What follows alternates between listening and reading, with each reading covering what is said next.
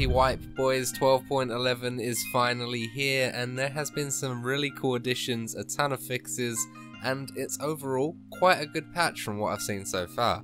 But what has been added, what has been changed? Well, finally a full list of patch notes have been released after the update, which is a little bit unusual, but they wanted us to sort of go in blind, and that's alright by me, I suppose. So I'm going to break down a few things in this patch notes list and just go over everything that was added, changed, and everything like that. And then we'll be doing some more in-depth videos on certain topics in the coming days and weeks. So without further ado, let's just go straight through it, shall we? So the first thing that is added is obviously the big thing, the main thing, the factory expansion, adding extra underground pathways and an extra bit onto the far left side, basically making it a rectangular map now rather than its original T-shape. With the factory expansion, we have the new scav boss, Tagilla. This is Killer's brother, as we found out through the leaks leading up to the wipe itself. And this is basically going to be his new home. He's got a level 6 armor, a level 5 face mask which is flashbang resistant, and he has shotguns and an AK that he will rip you to shreds with, and of course his sledgehammer, which unfortunately cannot be looted, but when you do get hit by it you can sometimes fall straight to the ground and then you have to get up again, you'll have broken bones, and then within 3 or 4 hits you will be dead. This guy is actually really smart. He sets up ambushes, opens suppressive fire, and he breaches doors as well, which is something we talked about a few weeks ago, how he was gonna sneak around and jump scare you, and he is really jumpy, a really jumpy boss actually. Moving on from factory, we have our first iteration of weapon malfunctions and technical deterioration, and this is meaning that any weapon can malfunction. It can misfire, it can jam, no matter the durability. Obviously the lower the durability the more it will jam, but every gun in the game, almost every gun in the game, can misfire, and misfires can be resolved in a bunch of different ways. So the shift key default hotkey, which allows you to pull the bolt back, will fix a lot of these misfires and these jammings. And they've also reworked the technical condition of the guns and how they deteriorate when firing. Certain ammunition and weapon mods will affect how quick it deteriorates, and there is a new stat in the inspect menu called durability burn, which will show just how quick it will deteriorate. The condition of the weapon also affects its base accuracy, and that means if your weapon is in dire need of repair, it's going to be harder to control. Makes sense, right? So you're going to need to make sure your weapon is at max durability to get the most out of your weapons. Speaking of durability, you will see that if you pick up weapons off of scavs, and especially in the early days of the wipe you will be doing so for those ADARs and other things like that, you're going to want to make sure that you don't use them in raid, because every weapon that I've seen on a scav has a maximum of 55 durability, meaning you can't even repair it past that. And that's not reliable. That's not reliable at all.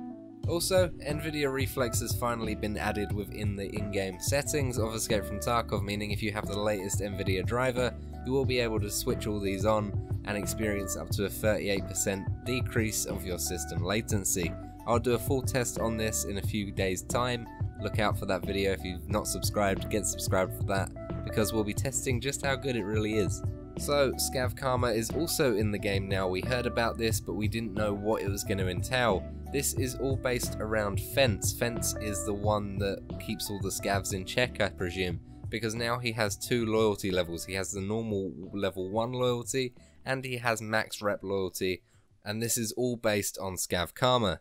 If you're playing as a scav quite a bit, then you're going to want your scav karma to be as high as possible for multiple reasons, but you're going to need to be aware, because simply killing non-hostile scavs as a player scav will lose reputation with Fence and therefore lose your scav karma.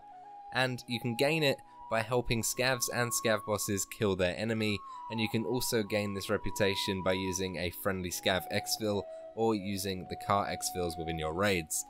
And the Fence reputation actually affects a few things. The main thing is the player scav cooldown. If you have the lowest reputation you can possibly have for a scav, you'll be waiting 1.5 hours to get into each scav raid. That's insane when it usually is 15 minutes. But it can also affect another few things as well, like the scav box craft time. the amount of exfils for the player scav, the car extract fee, the player scav kit itself, so the higher your reputation the better gear your scav will have, and the price of your items when selling to fence. The higher the fence reputation is, the more often scav AIs will agree to help a player scav and respond to its commands like follow or hold position, and with very low reputation, AI scavs will attack the player scavs. And also, with very high levels of reputation, your AI scavs will help by attacking your enemies while you're in your raid, and also bosses will be considered allies, so you won't get shot on sight by those either.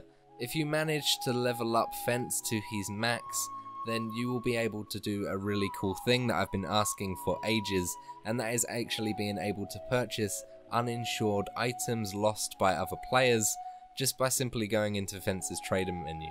That is insane. So you can find fully modded weapons just sitting in Fence's traders just because someone didn't insure it or lost it in raid. It's pretty incredible. There's also a sorting table now. This isn't extra storage, so don't get confused on that, but it is basically a box that you can click inside of your stash that basically you can drag things over to it, and it just helps with organising your stash really. It's basically like having a backpack on your back where you can just chuck a bunch of things in so you can move them about in your stash if your stash is full. So really nice little bits of things here, but we're not done. There's a full rework of in-game ballistics like penetration chance, bullet deviation and fragmentation. That's really interesting. Every weapon acts differently now. Not a massive amount, but you will notice it on certain weapons. There's new equipment like body armors, vests, chest rigs, backpacks and other items. There's a few new weapons. There's the new 155 shotgun, there's the mutant in the game, and a few other things. I'll be doing weapon builds and all that for that at a later date. There's new quests, and obviously quest guides will be on the channel when we get to those quests and I can show you how to do them for you. There's new barter items, new PMC face that you can look at if you like it, I suppose.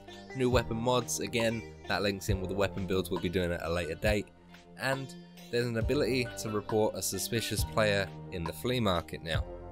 The next thing goes out to all your streamers out there. There's going to be a new status for streamers which will allow them to hide various user information from the game's client, like their raid code and other things. And this can be activated in the main page of your game settings, but it's only available on personal request, so more details about how you can submit a request will be given by BSG later on. You know when you're in raid and you double tap Y and you can change a bunch of things and bind certain voice commands and hand gestures onto your PMC? Well, you can now do that out of raid simply by going into your settings, and if you go to controls, there's a new thing called phrases. You can customize it all there, nice and easy, and then test it out in your hideout.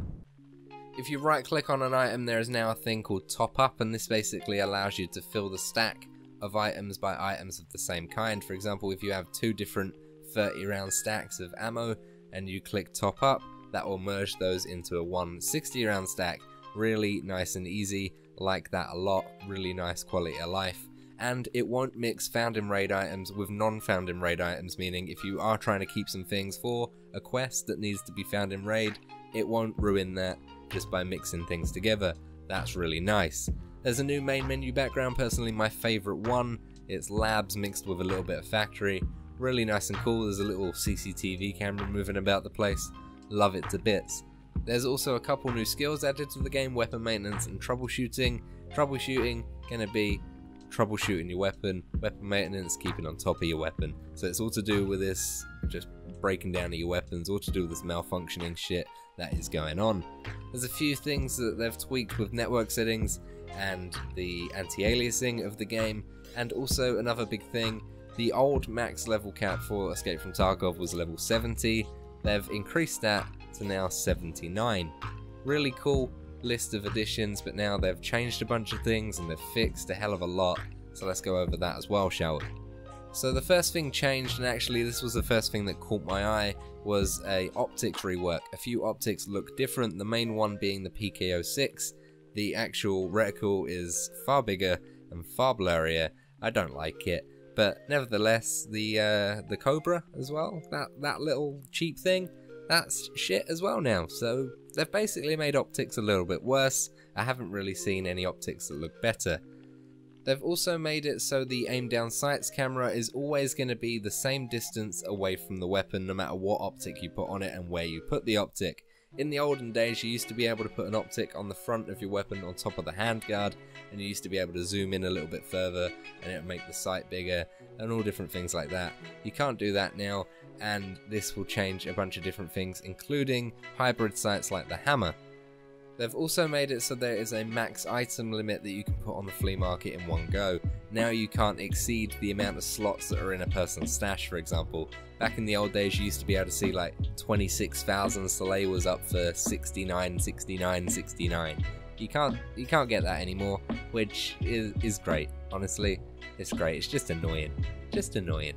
And also, speaking of flea market, that is now accessible at level 20 or higher, so no more level 10s. You guys have got to grind a bit further and grind a bit harder to get to the flea market. And I personally like that. Back in the days before the flea market, you had to rely on the traders, you had to rely on what was given to you in raid, and this just makes it a little bit harder for the early game, which I do love. And the Kappa quest is also more difficult to complete because there's a bunch of different streamer items that have been added to that quest.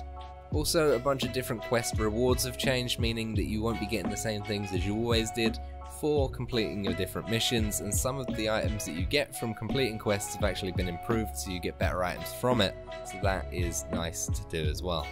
Most of the items that you can find in raid have been changed in terms of the spawn chances and where you find them, so that's nice to know as well. We can be finding things in different locations and at different rarities as well. They've also rebalanced a bunch of weapon modifications to battle this meta concept that Battlestate really don't like. So a bunch of different attachments have changed and been rebalanced, so we're going to have to look at what is the best weapons to use and what are the best attachments to use in the coming days when we do our weapon builds. As you progress through the game, you'll notice that the higher tier ammo and gear have all been rebalanced in terms of availability. You won't be finding it as easy in raid, and traders won't be stocking as many of them. This is great, personally, but you've still got the flea market to contend with. Also, skill bonuses for the strength skill have been decreased for the movement speed, so you won't be moving as quick and jumping as high when you are max strength. And how quickly you level the skill of mag drills has also been buffed, so you'll be able to level that a little bit quicker than how you used to. There's also a bunch of different lighting changes on all the different maps. You'll find that signs start to flicker. The gas station in Customs is a prime example for that. That's nice. Yeah, just a nice little... The game looks better. It just looks better, and the lighting is key to make any game look better. And they've also updated the in-game map for woods. You'll now see that there's fake taxi written on your map. I'm gonna go see good old John and talk to him for a good 20 minutes and stare at his camera in the corner of his taxi. Yeah, that sounds good. And lastly, in these changes, we have bushes. All the bushes in the game you can no longer sprint through. All the light, tall grass you can, but those thick bushes you can no longer sprint through, and you can no longer go prone in them. So, no more bush Wookiees, for the most part. But I tell you something, I really needed a shit today, and that bush was staring me in the face, and I went to lay down in it, and I couldn't, and I was sitting in woods, and I was like, oh fuck. And I had to hold in my shit for a good 20 minutes. I'm not happy about that one. I'm not happy about that at all. My ass did not thank me. So to avoid making this video an hour and a half long, there are a ton of fixes. I won't go through all of them, I'll summarize some of them, but every single fix will be on screen in text for you to read, as well as in the description. All of the patch notes will be there also. So the main one that I think is important is some players would never spawn after getting a successful matching. I had that a few times. We used to get booted straight back to the main menu and sometimes lose our gear. That won't happen anymore. You're all good with that. Also, Sturman and his guards used to move silently. I never experienced that, but I know a few players that did, and that ain't happening anymore. That is nice. I like that.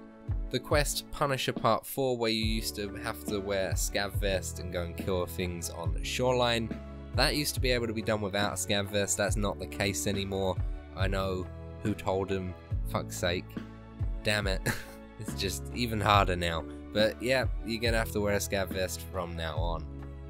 They've also changed a bunch of audio issues. Now, for the most part, they don't specify which audio issues have been fixed. However, I do know that they've fixed a bunch of the silent grenades and stuff like that. I have encountered one issue with a silent grenade, but I digress.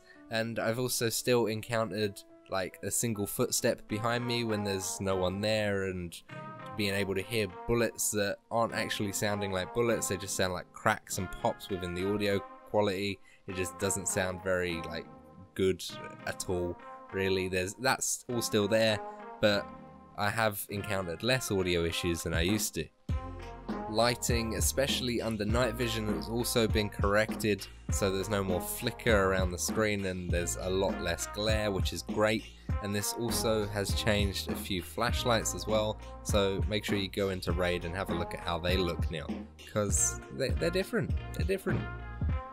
They've also removed a bunch of known exploits on certain locations as well. They won't specify which ones, but if you like exploit in this game, go try your favourite exploit. It's probably not in there anymore. And they've also optimized a few things. They've optimized physics, they've optimized graphics. Like I said earlier, the game does look a lot better, and they've optimized servers. It's a shame they haven't optimized load times, but again, I digress. So yeah, a lot of changes, a lot of additions, and a lot of fixes. But of course, this is still Tarkov. There's still going to be issues. But nevertheless, this is a really fun patch so far. Let me know what you guys think down below in the comments, and make sure you're subscribed, as I said earlier, for all of the future content coming in the days and weeks. I love you so much. Thank you so much for listening to me ramble on about these patch notes. Like I said, in the description if you do want to read them all. And other than that, I love you. See you soon. Goodbye.